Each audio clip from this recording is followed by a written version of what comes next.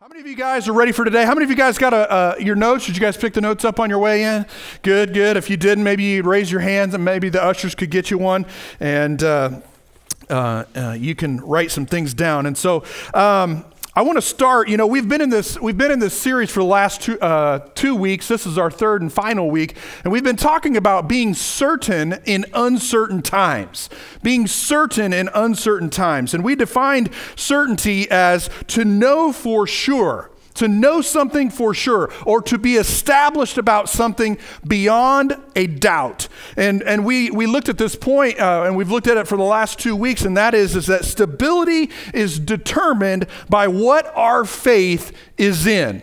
The stability that's in your life as a believer is determined by what your faith is in. We reference what Paul said in 1 Corinthians 2 and 4 and 5. It says that faith cannot rest in the wisdom of men, but it must rest in the power of God. And so we've discussed that, and I don't want to spend a bunch of time on that, but we've been talking about this idea of stability. And so I brought an illustration. How many of you guys know what this is?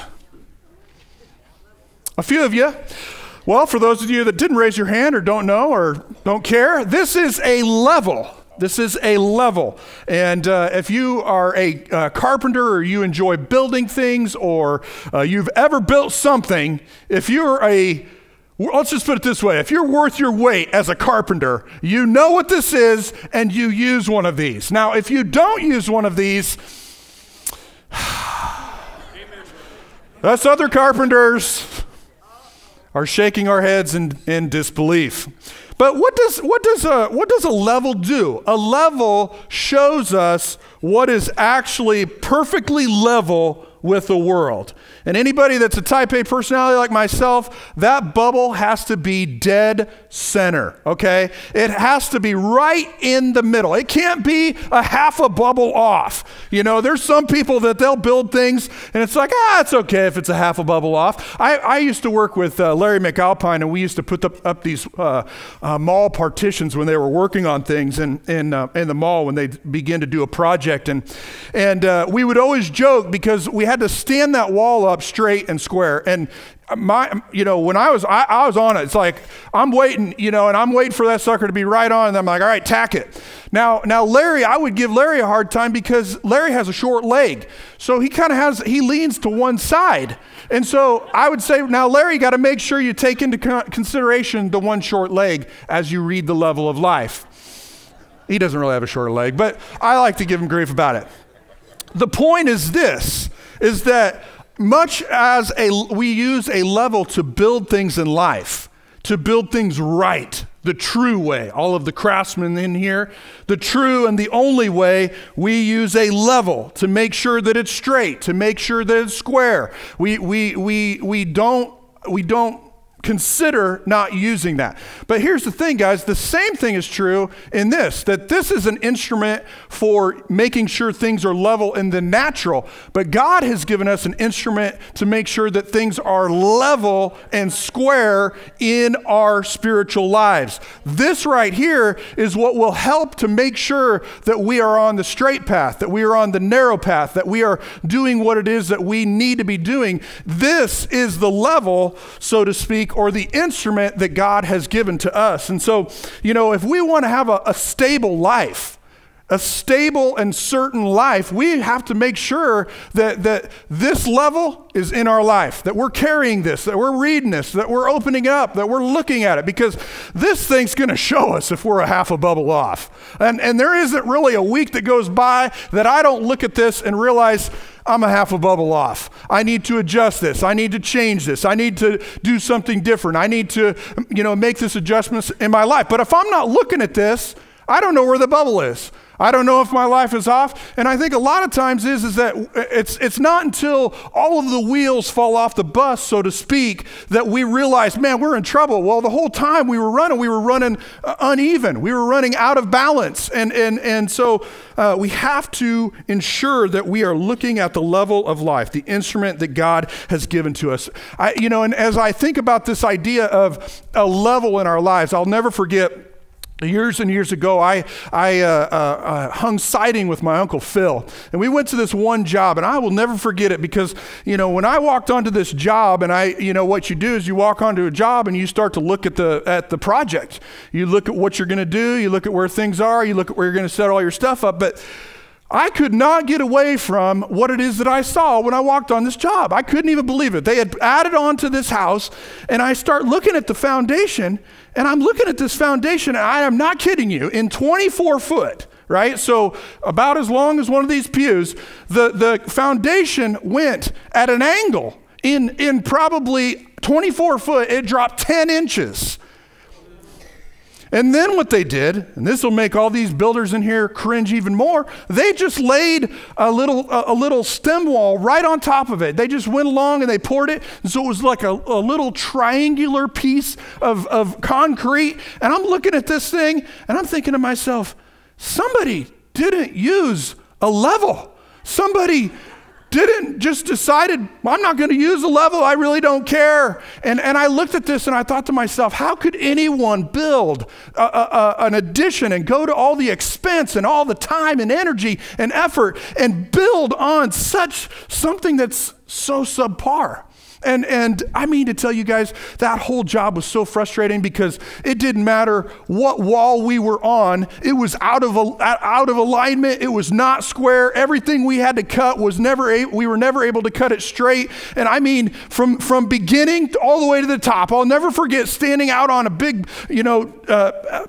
plank, and I'm nailing into nothing. There's nothing there because they didn't run. And here's the point. The point is that the foundation that house was laid upon was not right.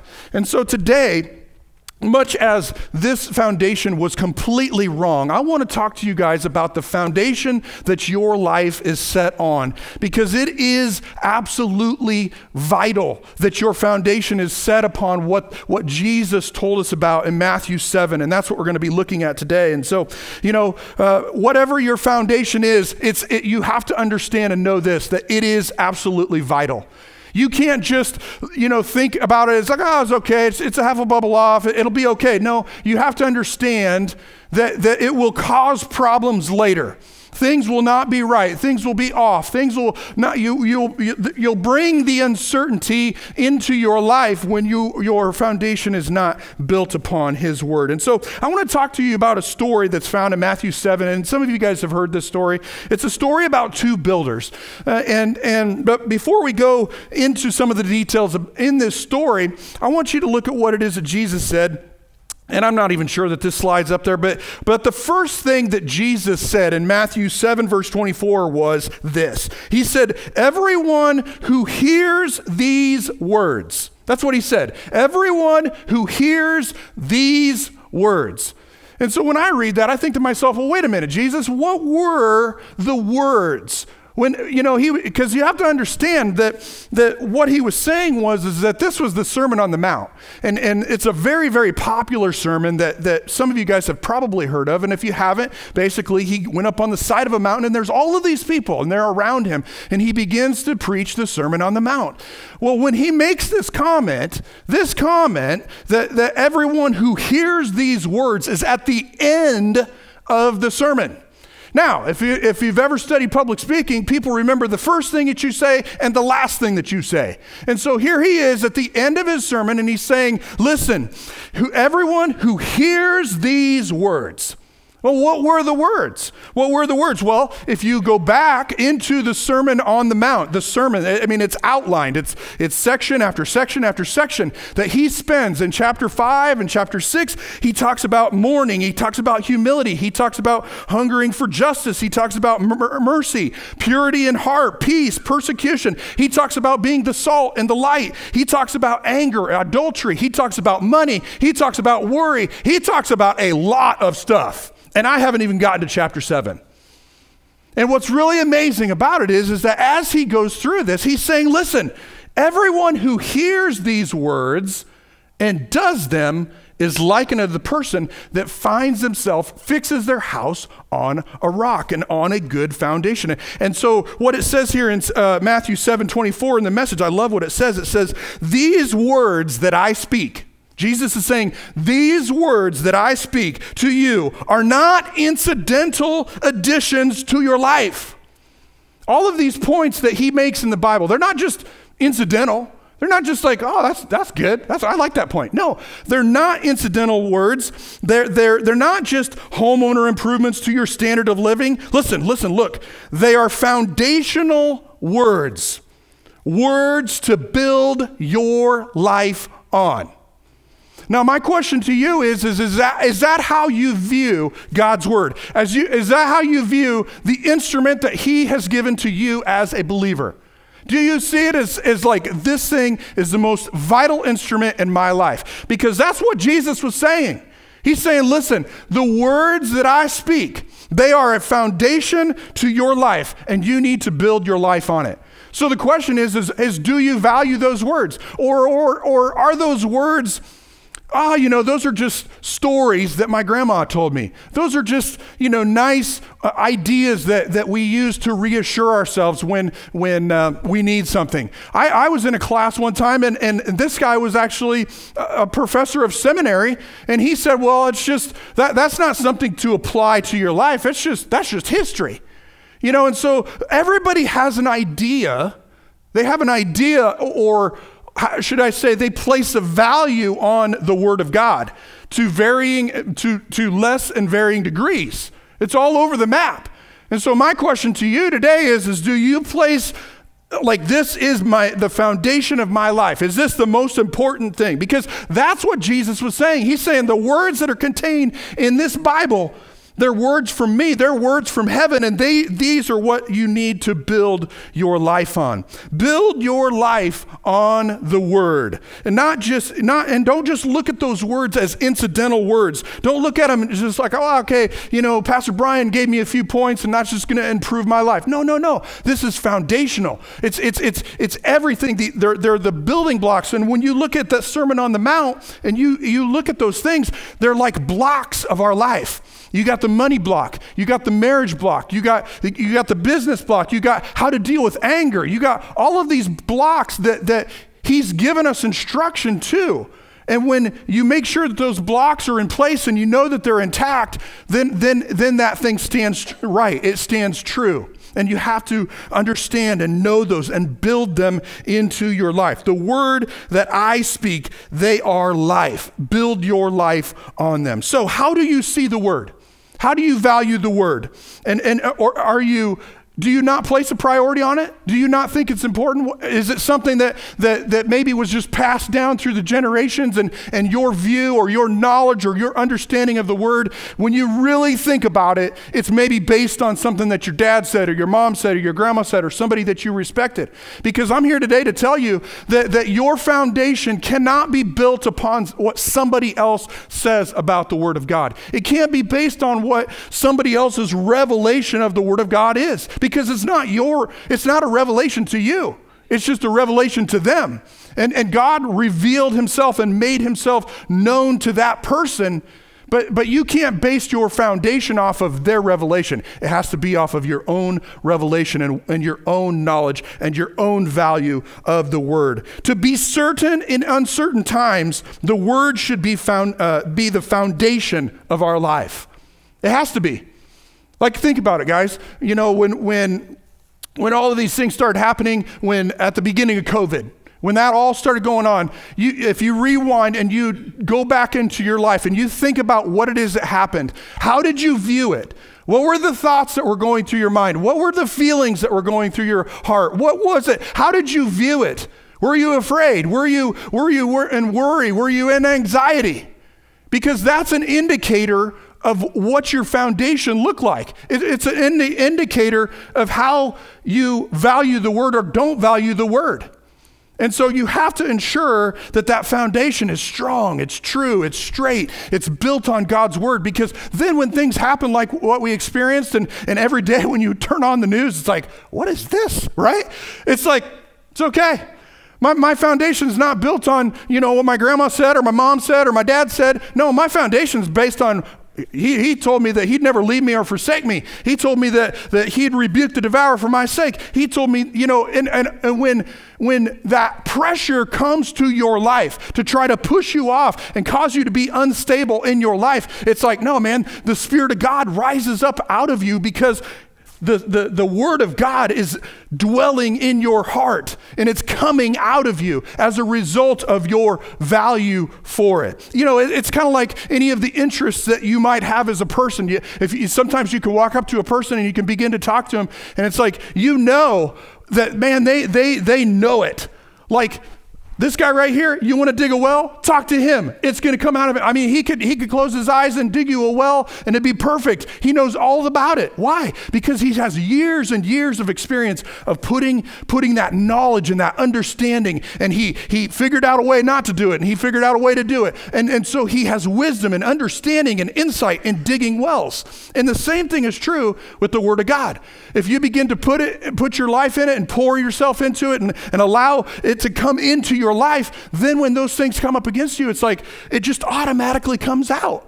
When people come up to you and they say, this is what's going on, a word of encouragement, a verse of scripture just comes up out of nowhere. And you know what? The Spirit of God actually says in the Word of God that the Spirit of God will bring to your remembrance those things that you've read, those things that you've studied, those things that you've, hidden in your heart. He will bring those things back into your life. When the pressures, when the anxiety, when the worry, when those things try to creep into your life, the Word will come out, because you valued it. But we have to value it. We have to say, you know what? This thing is the most important thing in my life. We've been talking about that in our small group, in some varying degrees, that no matter what, we have to take time every day to look at that instrument, to look at the instrument of our life to help us to be level. And so we go on here, and that is that the times in which we live, there's a lot of rain.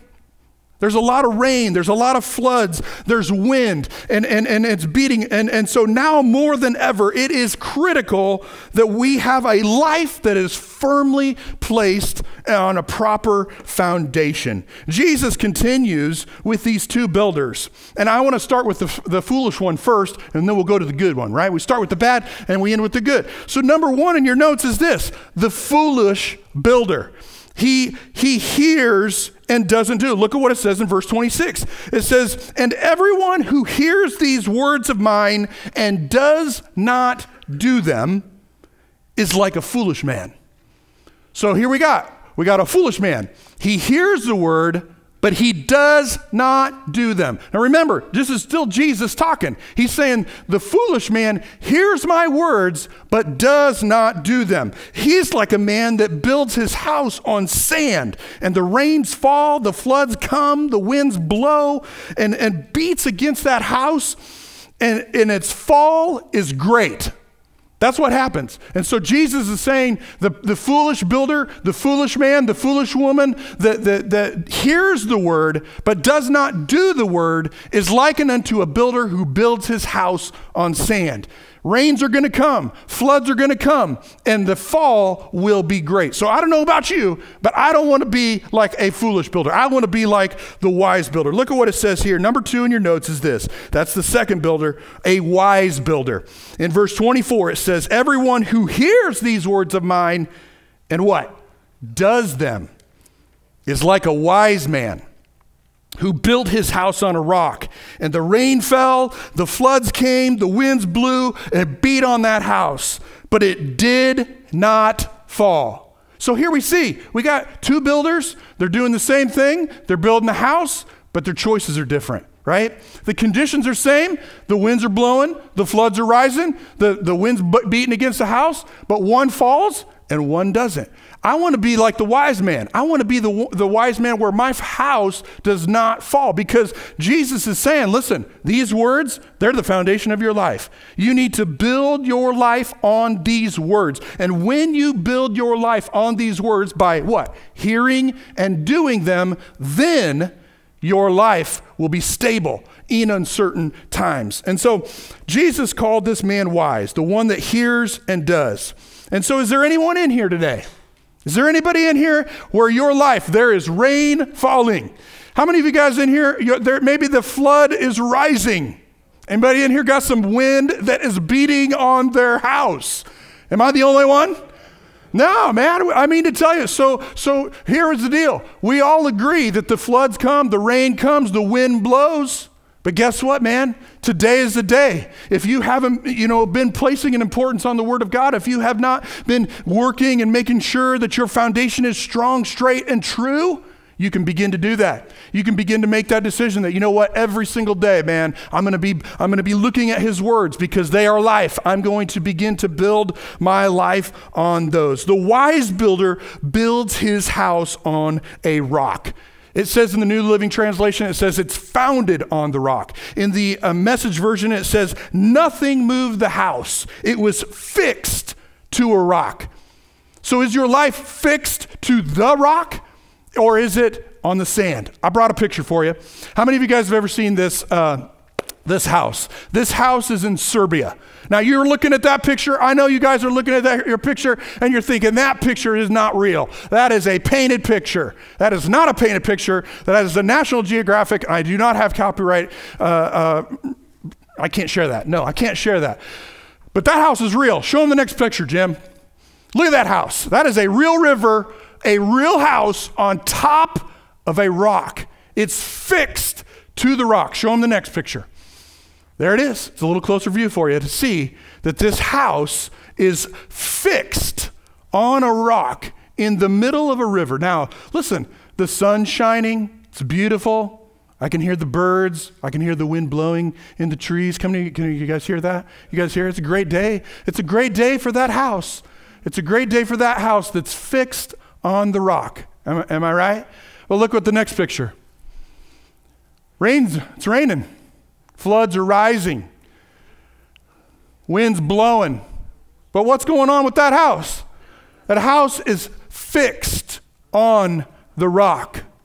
It's fixed on the rock. In the same way that house is fixed on the rock, this is a picture of your spiritual life as a believer. Your house, your spiritual life needs to be fixed on the rock of God's Word. And it doesn't matter what comes. It doesn't matter if it's sunshine. It doesn't matter if the birds are chirping. It doesn't matter if it's raining, blowing, or flooding.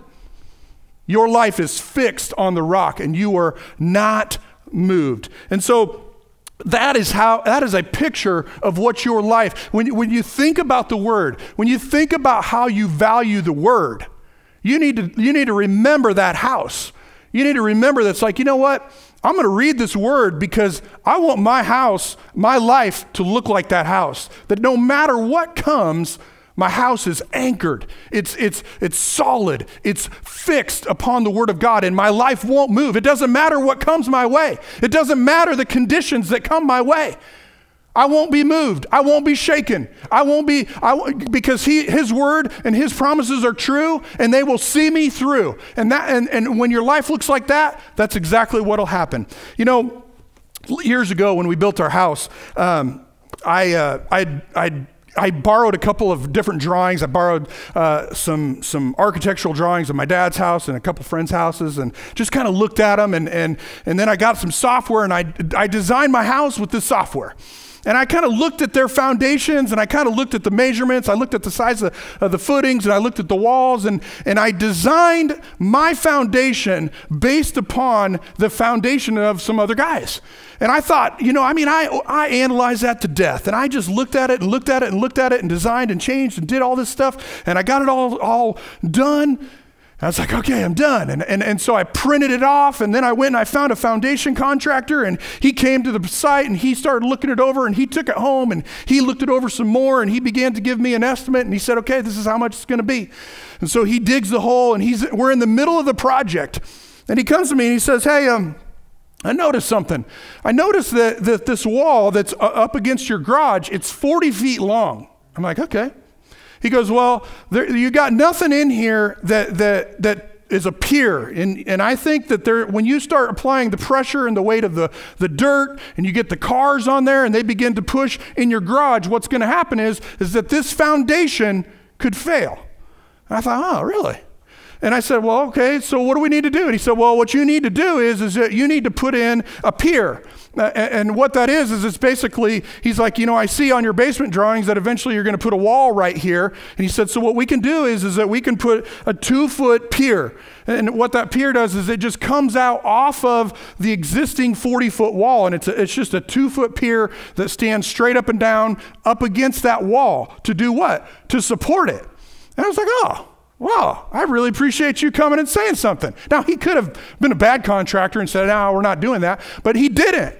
He was looking out for me, and he said, hey, here it is. What do you want to do with it? Now, I could have heard it and thought, I'm going to roll the dice. I'm just going to, it's okay. It's 40 foot. He's not real sure. Are you 100% sure that this is going to fail? No, I'm not 100% sure. Well, I could have heard what it is that he said and not done anything with it, right? But what? Pressure comes and we get those things in there. That wall could run a risk of failing. But you know what I did? I didn't do that.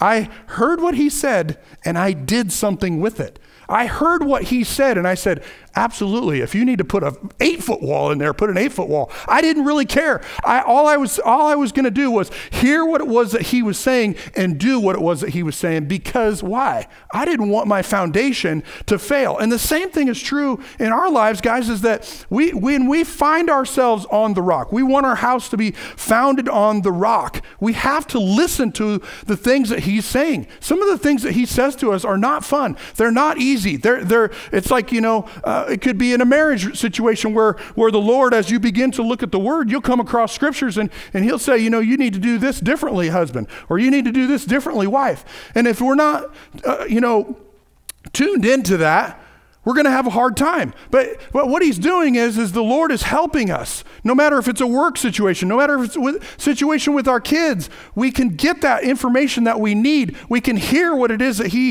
what he says. But then the question is are we going to do something with it? We have to do something with it because everybody hears. You guys all are here this morning. You're all hearing the same word. The question is when you leave those doors, what will you do with what it is that you hear?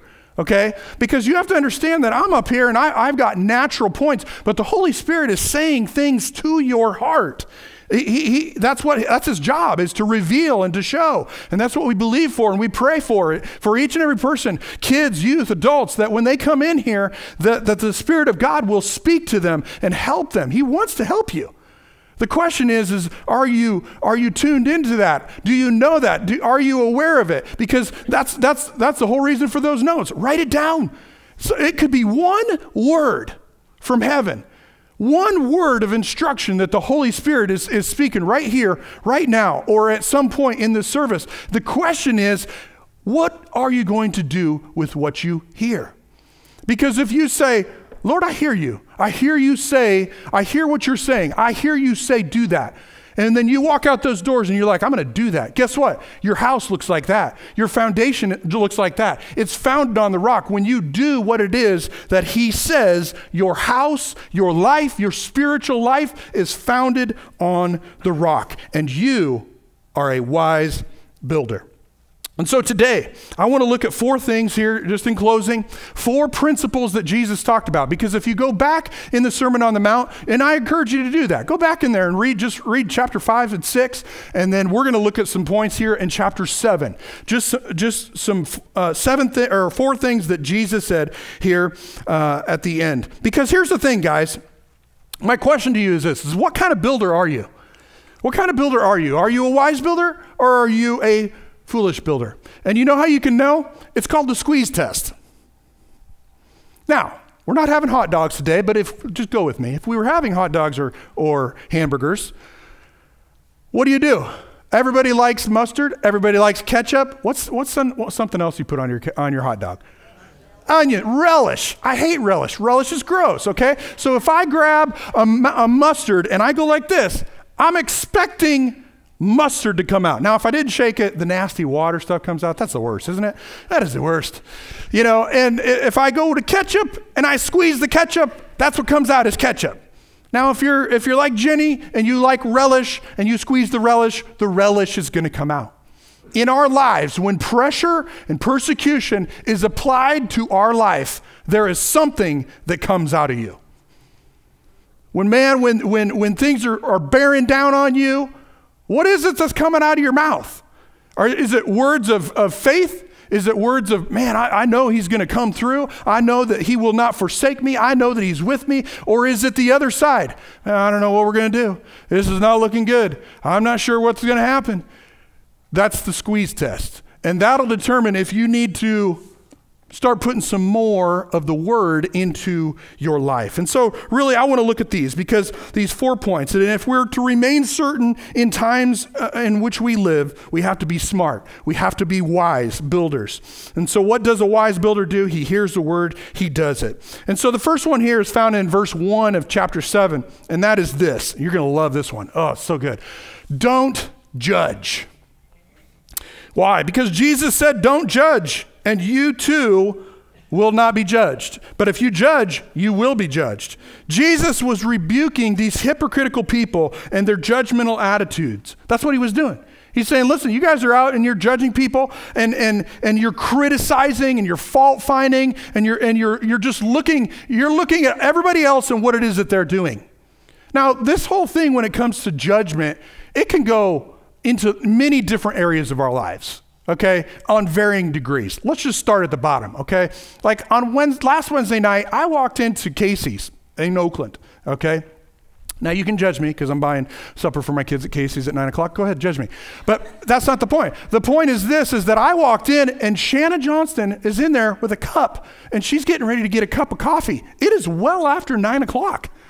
And I thought to myself, Shanna, it's well after 9 o'clock. She says, this doesn't even faze me.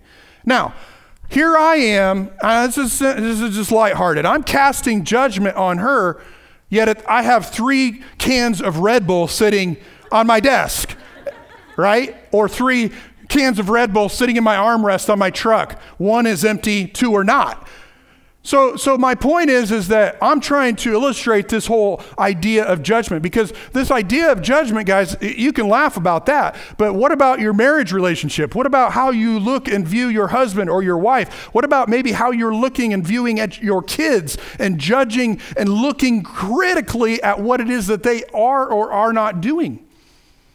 What about the church? What about your job? I mean, you take everything that's in your life and you think about it. Think about the things in your life that you're critical about, that you're fault finding about. Because if you're critical and you're fault finding in any of those areas of your life, you're doing exactly what Jesus said not to do, and that is judge. Now, I don't want to spend a bunch of time on it, but we are to judge according to the word, okay? We are to operate as a church and operate as believers, but there's a time and a place for those situations. I'm talking more individually in your own life. Are you critical? Are you fault finding? Are you a person of judgment and casting judgment on people? Because Jesus said very clearly, this is foundational. This is one of my words, do not judge. So do you find yourself easily finding fault in people? Look at what it says here in verse 4. How can you say to your brother, let me take the speck out of your eye, when all of the time there is a plank in your own eye, you hypocrite? First take the plank out of your own eye, and then you will be able to see clearly to remove the speck from your brother's eye. And so that leads us to this point, to remove the plank from your eye. Remove the plank from your eye. What does that mean? You have to examine your life.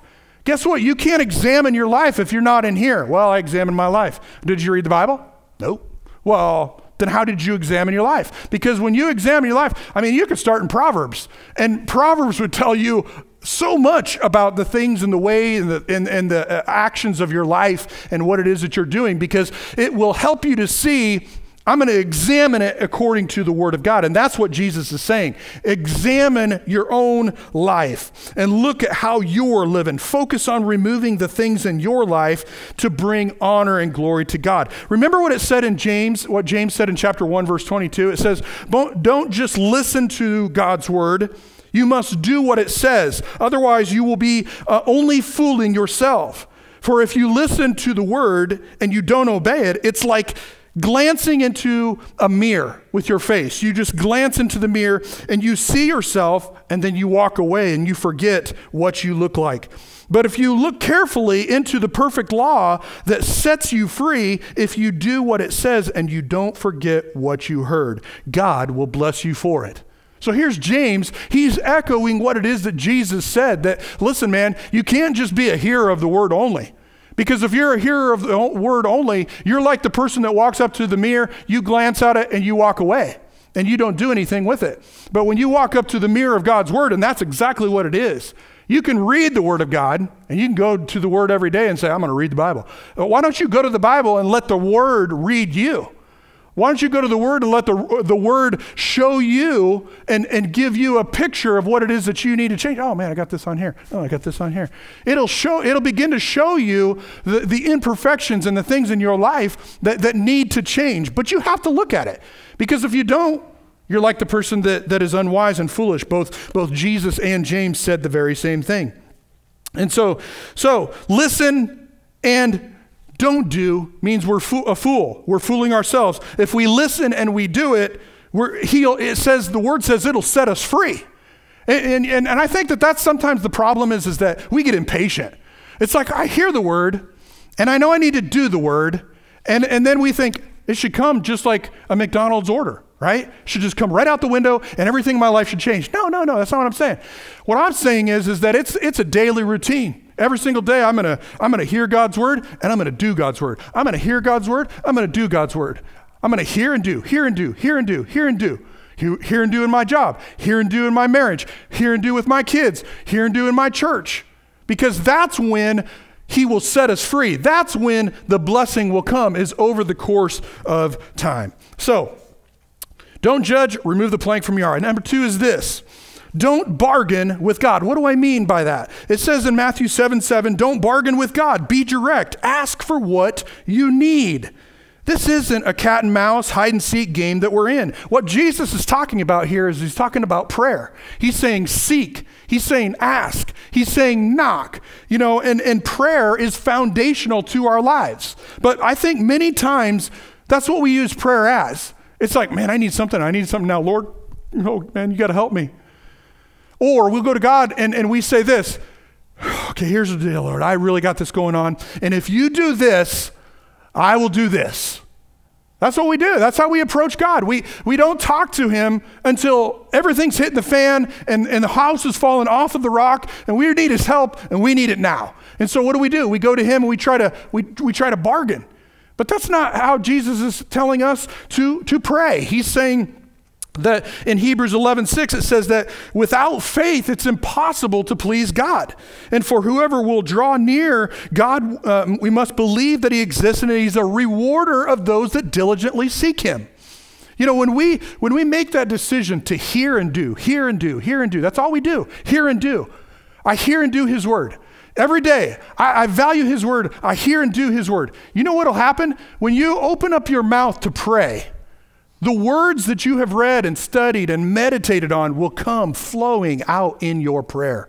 You'll just be amazed. It's like, when you have a financial need, it's just, oh, okay, yeah. If I seek first the kingdom of God, all of these other things will be added unto me. It says that if I honor him, he'll honor me. It says that if I honor him, he'll rebuke the devourer for my sake. And as you're praying for that need, you can just say, Lord, I just want to give this to you. I want to cast this care on you. I know that what your word says, it says that you won't leave me, and won't forsake me. It says that you will meet and supply every single need. That'll just come out in your prayers. And so your prayers will go from this bargaining with God to a faith-filled prayer that it's like, just like it says that the effectual fervent prayer of a righteous man and woman availeth much. Well, what makes us righteous and what is the word. And it comes out. And so when we're praying, it just comes out and it's fervent. It's like, Lord, I just want to thank you. I know that your promises are true. I know that it says this. And so God responds to that fervent, faith-filled prayer. And so we can't bargain with him. And if you find yourself in that place of bargaining with him in your prayer life, you need to understand that's not how he doesn't operate. He doesn't respond to that. He responds to a person that is in faith. You know, it's kind of like Jesus went on to say. He talked about a dad and how dads would never give their child. Like if a child asked for, bread, he wouldn't give them a serpent. Some versions say serpent, some say snake. You know, that a dad would never do something unkind to their child. If a child asked them for something, they would never, just give them something that would hurt them. The same is true of your Heavenly Father. He loves you. He wants you to have it, but you got to approach him in faith. And so I guess my encouragement to you would be, is that if there's something that you need, before you go straight to him and say, Lord, I need this, maybe pause for a minute and say, you know what, I'm going to go to the Word of God. I'm going to see what the Word of God has to say about this. I'm going to get a few scriptures. It doesn't have to be a lot. Maybe it's one, maybe it's two. And then when you go to God, you say, Lord, I'm coming to you in faith upon what it is that you told me in your Word. And this is my need. You told me to come. You said you'd give me good gifts. And I'm basing my ask off of what it is that you said. And when you base your ask off of what it is that he said, that's faith. That's trust. That's believing that he's going to come through. That's believing and knowing that he's hearing what it is that you're saying. So don't bargain, pray in faith. And that was the second point. Number 3 is this. Don't look for shortcuts. Verse 13 says, don't look for shortcuts. The market is flooded with surefire, easygoing formulas for a successful life that can be practiced in your spare time. Don't fall for that stuff, even though crowds of people do. The way to life, to God, is vigorous, and it requires total attention. And so don't look for shortcuts. How many of you guys have ever tried a shortcut? Anybody in here? Am I the only one? Years ago, we went out to Montana to just help a farmer, rancher do some stuff. And it was just a population control issue that they had with some varmints. And so we were going out there, and we had never been out there before. And so we're heading out, and I don't even know where we're at, man. I'm in the back seat with 2 other dudes. That's never fun for, a long hundreds of mile trip when you're shoulder to shoulder with some guy. But I was just happy to go, and unfortunately, I was not navigating, and unfortunately, our phones, we were out in the middle of nowhere, had 0 service, and nobody had downloaded a map. Actually, I think my brother had half a map. I'm like, that's not going to help us. And so here he is. He's up there in the front, and he's looking at this thing. He's like, and we're trying to find the shortest way there, man. We want to get there. We don't want to spend the whole time driving. And so Greg's looking at the map, and he's like, well, this looks like a shortcut. And maybe we should take this. And so we're heading out, and we're just blasting down this road. I mean, we are driving way above the speed limit, and there's 5 guys in a truck, and we're just heading out there, and we're just going to have a good time. And we get about 50 minutes down the road, and we realize, we're lost. We don't know where we're at. And that shortcut that we thought was a shortcut was not a shortcut. And so, man, we're looking, there's no service. And so we come up to this long driveway, and we pull in there, and I mean, we are city slickers, right? We got the truck, and it's shiny. Dad washes his truck out before every trip, so it's just shiny. And here we are out in the middle of nowhere. And I'm sure that these people, when they saw us coming down the driveway, were like thinking to themselves, city people. And so we roll the window down, these little kids come out, and I'm not trying to be judgmental, but it was right out of a scary movie, okay? Because the property that we were on, it was like a scary movie, and it was not well kept, and the doors were falling off the house, and the windows were broken out, and we didn't know if anybody lived there, and out comes somebody walking out. And they're looking at us, and they didn't have, it was a scary movie. So we rolled the window down a little bit. Hey, do you know where we are? No response. None. 0. I mean, Mom came out, Dad came out. I think Dad was holding a gun, and they did not tell us where we were. And so we just slowly turned around, and we rolled the window up, and we're just like, okay, go. We don't want to be shot. And we drove out of that driveway, all because of a shortcut that we didn't know we were on. We can't take shortcuts with God. And so Proverbs 4:14 says this, do not enter the path of the wicked, and do not walk in the way of evil. Avoid it, and do not travel on it. In a few scriptures later in verse 18, it says that the path of the just is like the shining sun. It shines even brighter unto the perfect day. But listen, guys, it requires our attention.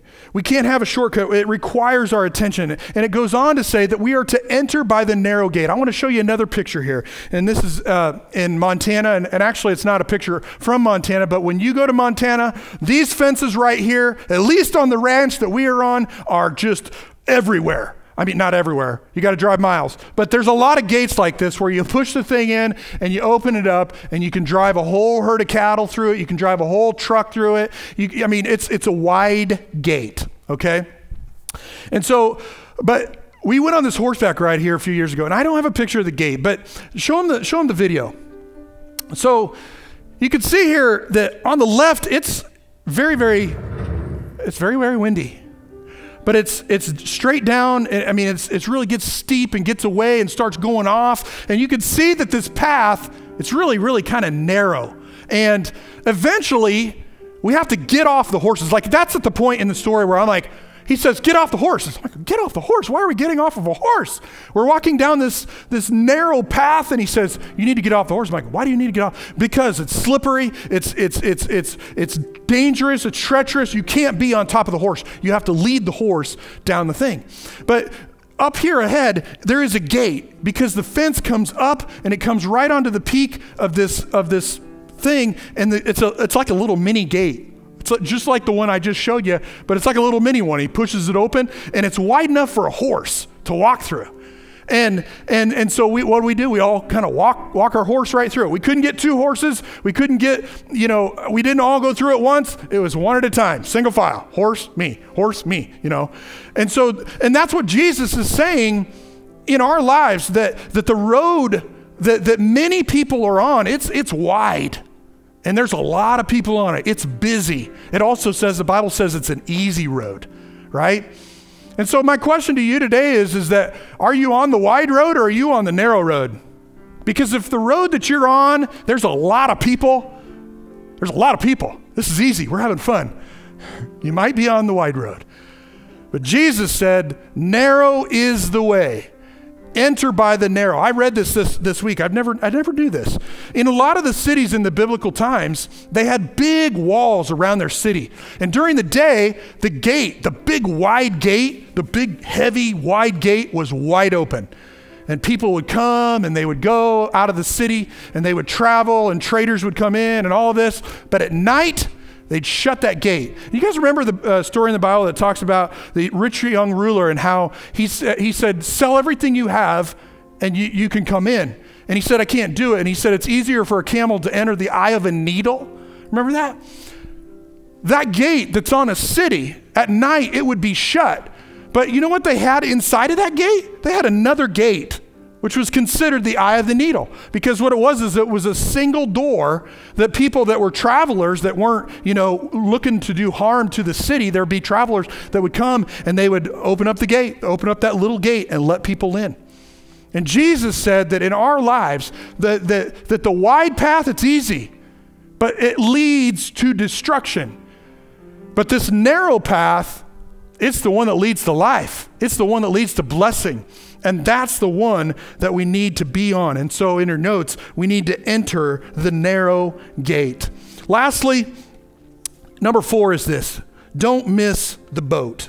It says in Matthew 7:21, knowing the correct password, saying, Master, Master, for instance, it's going to get you anywhere with me. What is required, and this is my second point, is this: it requires serious obedience. And what to give you some context about that verse is that there's coming a day when we all stand before our Father. And we're going to give an account for our life and how we lived it. And he said in this, Jesus said this, I didn't say it. Jesus said that there's going to become people that come and say, Master, Master, Lord, you knew me. I did this and I did this and I helped here and I did this. And he's going to say, I didn't know you. And he's going to say, be gone. And so this is indicative of serious obedience on our part. I'm not trying to scare you into something. It's just that, man, this is just who I am. I am going to, my life is built on him. And our lives must be built on him. that each and every day, we're not playing games. We're not trying to bargain with God. No, man, we're on that straight and narrow. And he'll help us. He'll guide us. He'll lead us. He'll direct us. As we look at his word, he'll help us. He'll tell us when we're out of level. He'll help us square us all up. And then when that rain comes and the flood comes and the wind's beating on it, we can know and be assured that, man, our house is not going to fall. Why? Because we've done, I know that this is a bad way of saying it, but actually it says it this way in the message. We put the word to work. We put it to work. And we, and as I was talking with Rachel about it, she said, well, sometimes when you say put it to work, it's like, well, if I have time, I'll do it. And so I didn't put it to you that way today, guys, because it's just who I am. It's just what I do. I'm doing this. I'm putting it into work. I'm working the word of my life. It's just who I am. When you squeeze me, that's what comes out. And when we do that, you can be assured that you'll be stable in uncertain times. You'll be able to be that support, that encouragement to the people that are not. The people that are on the wide road, the people that are walking alongside of you, that you can see and hear the fear in their heart and in their voice, and you can say, you know what, come alongside me. That house that I showed you, you know why they built that? It was for swimmers.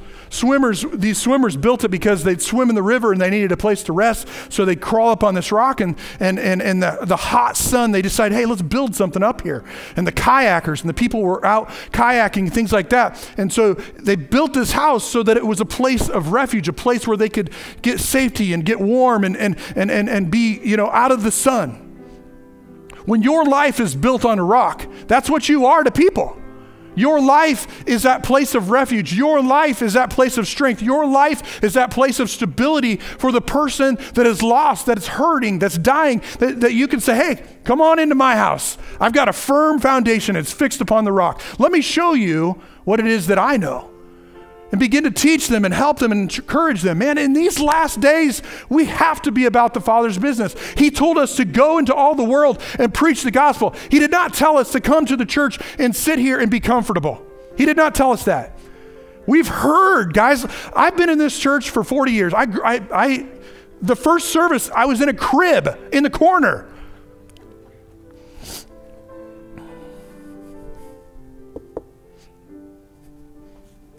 There's people that are out there. They're hurting. They're dying. We've heard. We've heard and heard and heard and heard and heard and heard and heard. It is time to do. And I tell you what, if we can't get past, and I'm not saying I'm perfect, guys. I'm not saying that. But we got to get past our own personal shortcomings. We got to move way past that. Because we can never help anybody if we don't move past our own shortcomings. But we're never going to move past our own shortcomings if we're not looking at this. God help us to move past our shortcomings so that we can reach the people that truly need you. That is my prayer. As a believer, it's like, Lord, yes, I need to examine myself. Yes, I need help. But man, help me to move to another level that I can walk and live in victory in my life. That no matter what's going on, I can share what it is that I know. I can help people. And that's what our desire should be as believers, that it's like we are that house on a rock, that refuge, that place for people. There's people in here, you guys have been believers for years. It's like, take what it is that you know now, do it, step out. I don't care how young, I don't care how old, I don't care how new you are as a believer. As you begin to build that rock of your life on his rock, it will have an influence.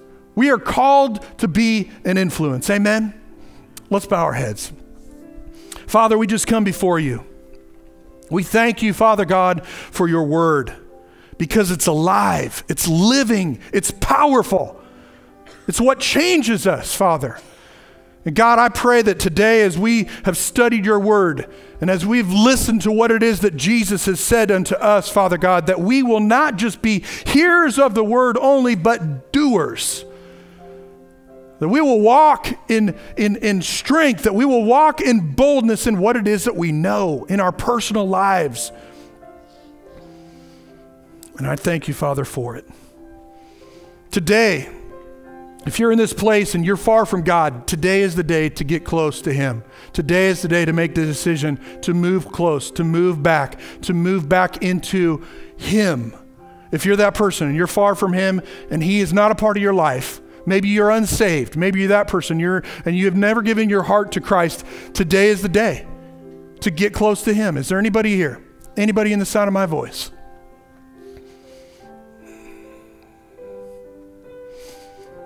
Anybody at all?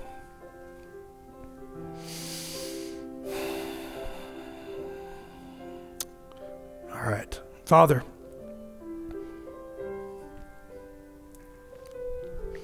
we thank you, Father, for your word. It's alive. It's powerful. And today, Father God, I know that I've been challenged. I know that there are people that are in here that have been challenged. God, I just pray that as we go from this place, that your command to us, which was to go into the world, would burn so hot within each and every one of us, that day in and day out, we would build our life upon you, that we would build our life upon you, and then we would reach out, and then we would help, that we would help restore, and we would encourage people, Father, that we won't just walk through life with our head down, but we will look up, we'll lift up our eyes and begin to look around at the people that are around us and share the love of Christ, share the knowledge of Christ with them so that they too can be set free. And so I just thank you that today as we leave this place, it will burn like fire within us. With passion, we will go forth, and with boldness, we will go forth to share the good news of Jesus. And we thank you, Father, for it in Jesus' name. Amen. You may look up here. We're going to close the service with one last song. We're going to commit what it is that Jesus has said and spoken to us today. Listen, if you are a person and you have a need in your life, we have a prayer team down here and they want to pray with you. The word says that if any two of you agree is touching anything, it'll be done. So I'd encourage you. You can come right down through the middle. You can go around, whatever you feel comfortable with. Just come down here. They've got resources. They want to agree with you. They'll pray with you, and you will watch things change in your life. So go ahead and sing and come on down.